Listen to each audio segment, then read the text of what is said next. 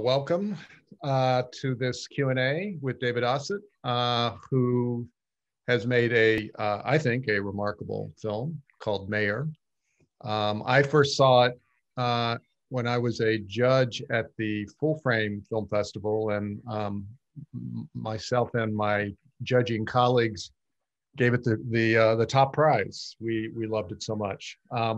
It's particularly interesting to me too, because I have a docuseries out called City So Real, which is like a kindred spirit, I think, David, to your, and we initiated contact in the wake of that. So I feel like I know what I feel like I know what you were up against in trying to craft this kind of story. What was your initial conception going in about what it was you were doing, maybe versus what you ended up doing, or were they the same?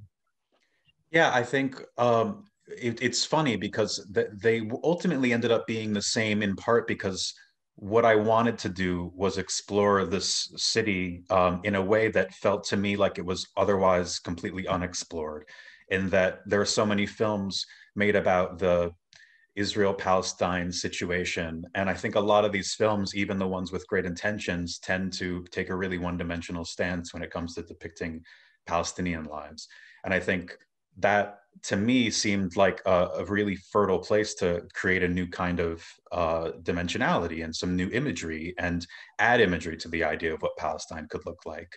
And to do that through the lens of local government felt really enticing to me, because I mean, Ramallah is a fascinating city, as you see in the film, but the first time I went, I was blown away by the number of hipster bars and nightclubs and free unlimited public Wi-Fi and a Jaguar dealership and this Christian town. And I was there for the first time around Christmas celebrations, and I asked a Palestinian friend, why is everyone so into Christmas here? And he's like, well, Jesus is a hometown hero. He was born like right over there. And I think all this stuff was like, yeah, I guess I know this logically. And I had spent like a decade in and out of the Middle East working, but it still kept feeling like a shock to me. And so what I ended up feeling was like, I was surprised that I was surprised. And I wanted to make a film that rendered that surprise for an audience so that they could engage with this place and not with the geopolitics of this place, and engage with the people in the place, but not with this macro conception of how we're supposed to understand things through sound bites and through a kind of monolithic media representation. What if I could just bring you into a local government and a municipal hearing to see how this city runs and how it might remind you of your city? And that was really enticing to me. And that's really where the project formulated. Yeah, well, it certainly delivers. And there, I think, for people like myself who have the barest of understanding really of what goes on in the Middle East, I've never really been there. I mean, I dutifully read, keep up in modest ways, but I had certain ideas about what Ramallah would be, of course, and the film really pulls the rug out in a great way of what those expectations were. Not the least of which is at a certain point when you find out that the mayor is Christian. For me, again, my level of knowledge is so pedestrian. Given his activism, I remember being surprised and wondering, like, oh, but he's Christian, but he's very upset about this situation that's going on. I mean, was that a surprise to you, or was that something that you were able to, you knew you were going to try to tease out as the film unfolds? Yeah, I did a lot of research before I started filming. I researched for about a year before I started filming, and would travel there, would meet people, would talk to people. I had this obscenely large Rolodex of just contacts. So I felt like I was putting my foot into the ground, not as an outsider. I mean, of course, there's a degree to which I would always be an outsider, but I wanted to do everything I could to not feel as though I were parachuting in and extracting and coming out.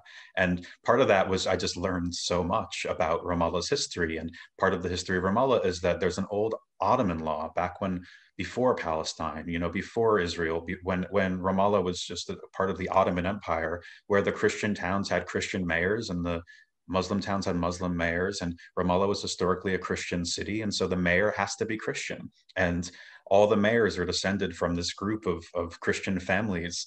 And it was fascinating to me. But I think what ended up being more fascinating as I was filming there was how little it mattered to anyone else. Yeah. And I think that was more exciting for me to depict. And I think that's a theme in the film. Like depicting banality was really exciting to me in this movie. Like, how can I depict the banality of the fact that you think to yourself, oh, this sort of like, oh, wow, Christians in Palestine, that must be a flashpoint. That must be something. But in the local governance of Ramallah, that's just the way it is. And I felt in a similar way to depicting certain moments of violence and tragedy in the film, the banality is actually what makes it at times more disturbing, because you get the sense that this is so part of daily life.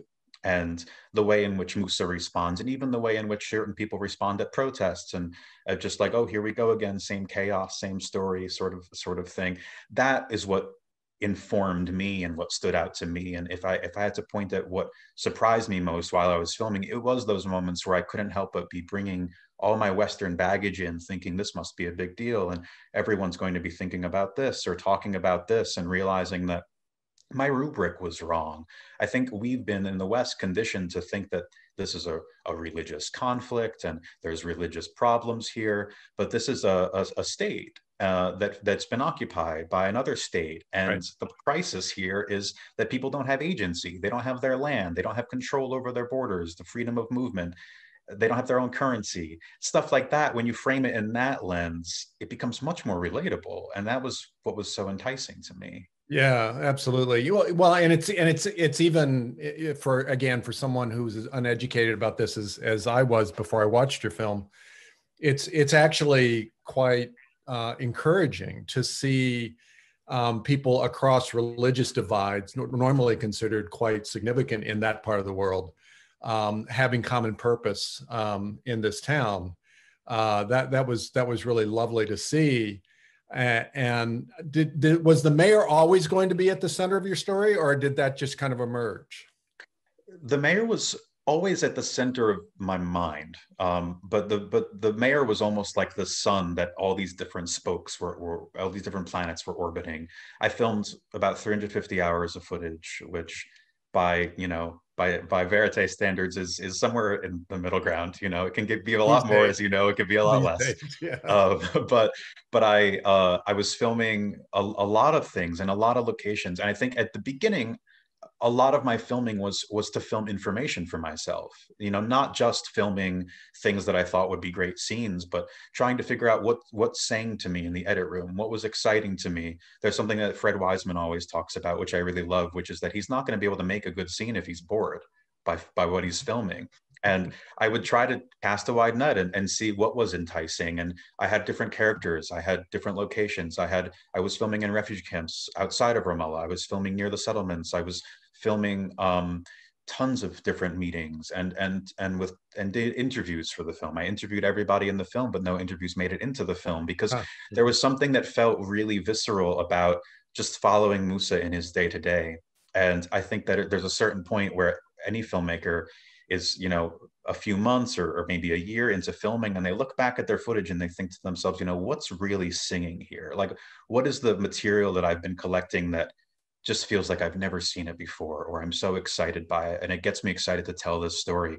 And it was always the sort of visual storytelling of tracking Musa in these moments of consternation and him fighting for dignity, but in this very soft way, and more reminiscent of like a golden age of Hollywood character. He reminded me of like a Gary Cooper or a Jacques Tati sort of protagonist, just trying to go through his daily life and all the frustrations that went on to his work.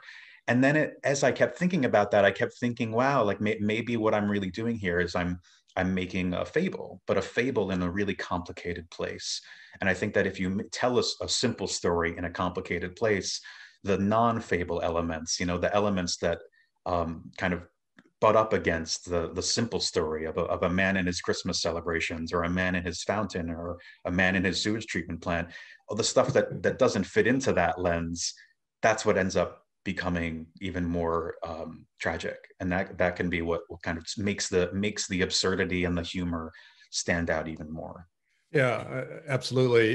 He is kind of Capra-esque, I would say, as a subject, and given his devotion to this fountain and to get this fountain, it even has some of those kind of comic possibilities that play out in the film. What was he like to film? He seemed so open and receptive. Was he always thus, or was that a process? He was always really open. He was, he was frankly fantastic to film with. The only thing he said when I first met him and kind of pitched him on the film was, "That sounds great, just don't make me the main character." And I said, okay, we'll talk about that later. But I think it came from this really wonderful place, which we talked about a bunch in the following years, where he was like, he would always say also in meetings, "I don't own this office. I'm borrowing it. I'm not the mayor for life. I'm not Mayor Musa. I happen to be the mayor at the moment. I was elected. This is my second term. It's my last term. I'm out of here after that." And I think for him, it was really important to show the office, not the man. And that's what was important to me too. So it was nice that we were aligned in that way.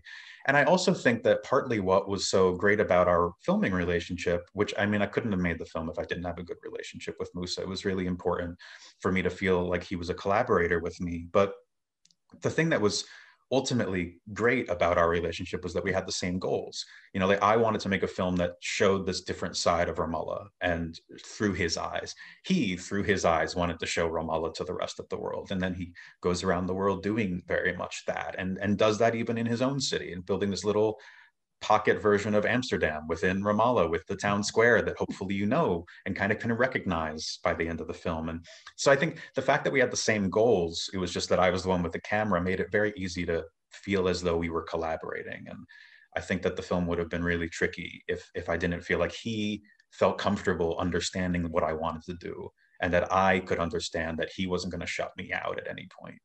Right. Yeah, I have said frequently when I, talk to younger filmmakers or students, is that, that the key, I think the key to this kind of filmmaking is having subjects who share the same interest in what it is you're making. And, some people are a little caught up in the idea that, there's the flattery of it. Oh, I'm going to be the subject of a film, but that doesn't last very long if they're not really into what you're doing. And it sounds like in the case of Musa that he was, if anything, he was more humble about that, not wanting to be the center of the film. And so being able to identify and be on the same page doesn't mean that you're going to make the film ultimately exactly like he'd want it to be, because you're a documentary filmmaker, but your intentions are in the same direction, which makes, I think, makes all the difference in the world. Talk a little bit about the ways in which, and this may be more of an editing question, but it's certainly a shooting question too, of the ways in which you sort of interweave the kind of more mosaic portrait of Ramallah in. I'm thinking of scenes like the nightclub, which is quite beautiful and sensual and sensory experience that is just sits on its own. With it's not tied to any narrative of what we're watching. It's surprising, I think, to Western viewers, because we would think that or I would think that a club like that doesn't necessarily exist in Ramallah. But outside of that, there's a number of places in the film where you kind of fold in a kind of more mosaic portrait of the city. Talk about that.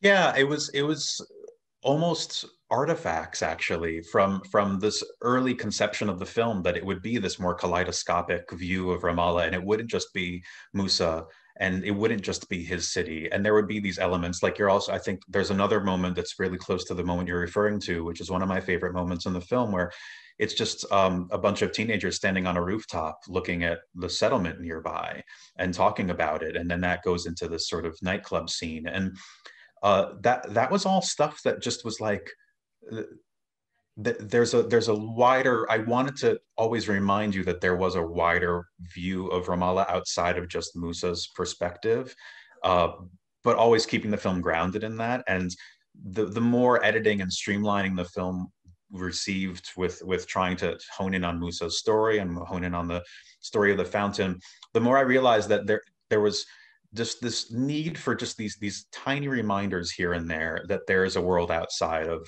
just this 2 block radius, and but still doing it in a way that kept the fairy tale fable element of his story intact.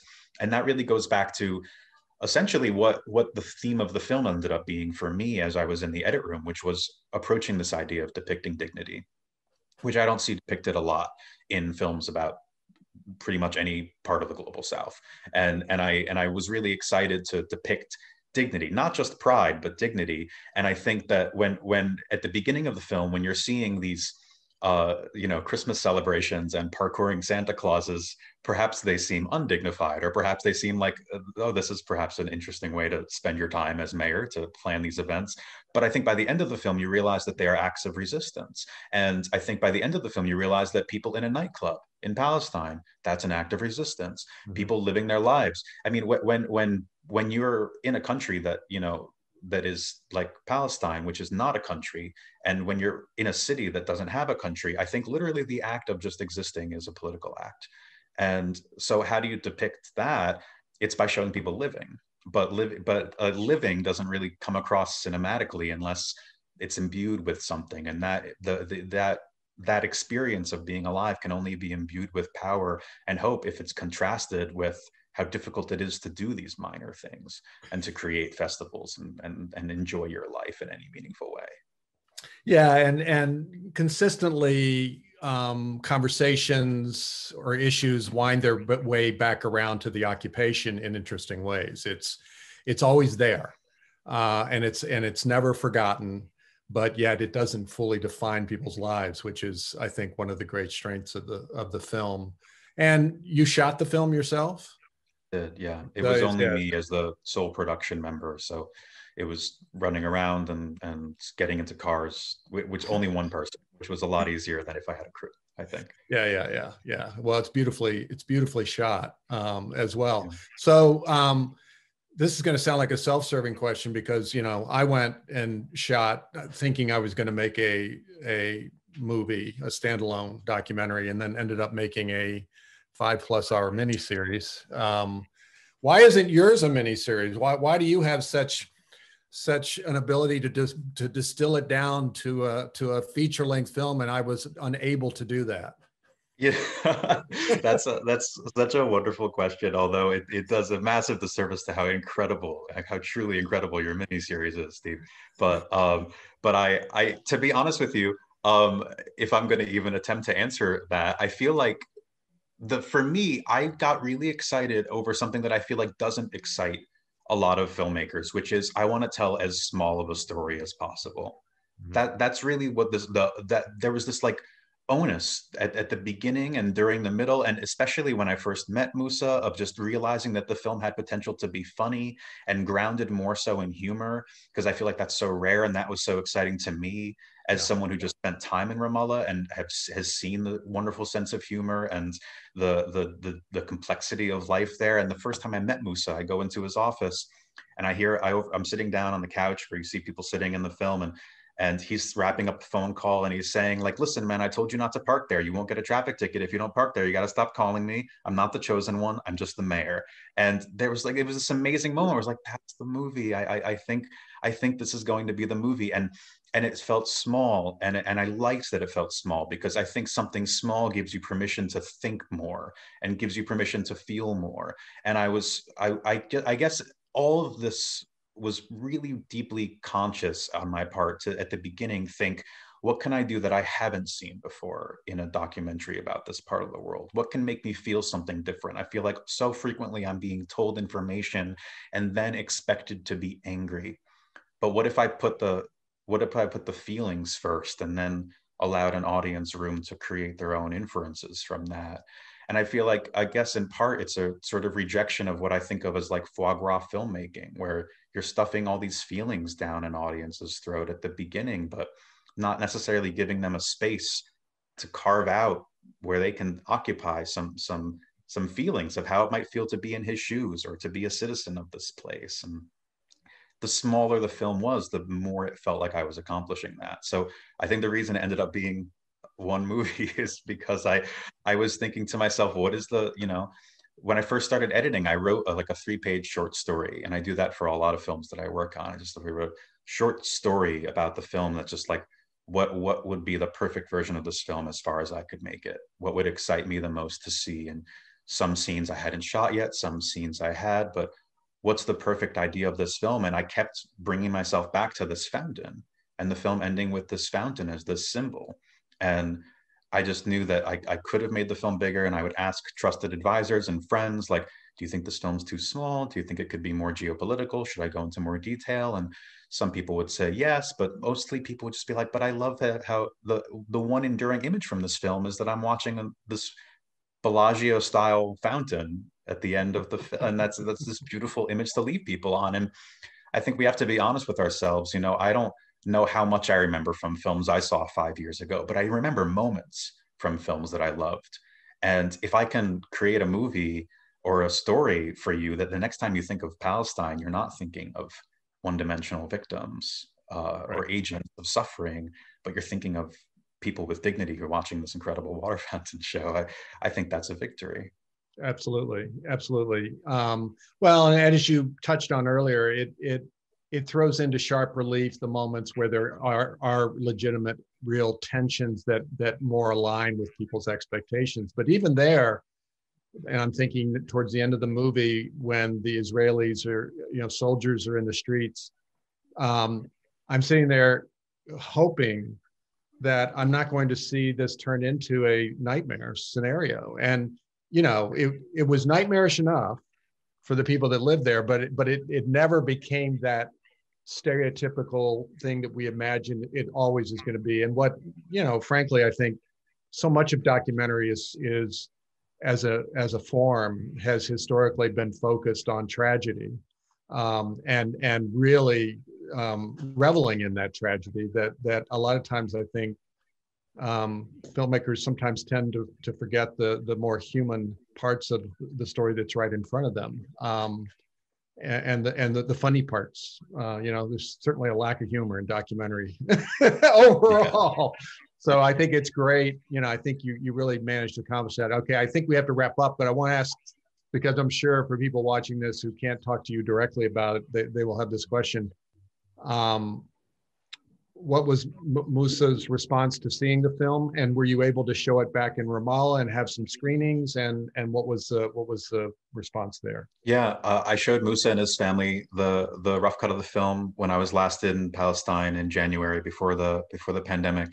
They loved it, which was great. I don't mean this to sound hubristic or vain, but like I would have been really, really shocked if he didn't like it, because I worked really hard to make the film through his eyes, and to show his vision of the city. And it just wouldn't have made sense if he didn't like the film. It would have like really disturbed me.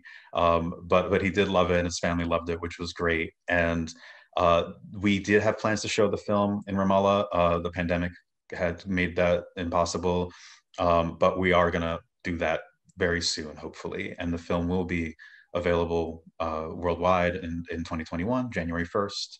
And so there's going to be lots of chances for people to see it outside of the States, which is great.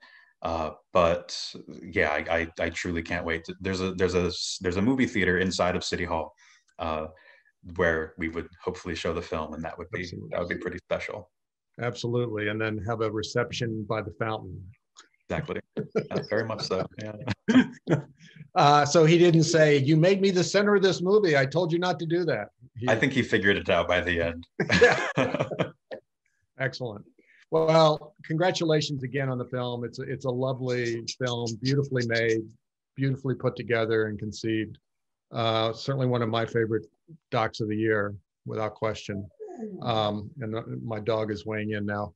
And I wish you all the best with it as it goes out in the world. Thank you so much, Steve. I really appreciate it.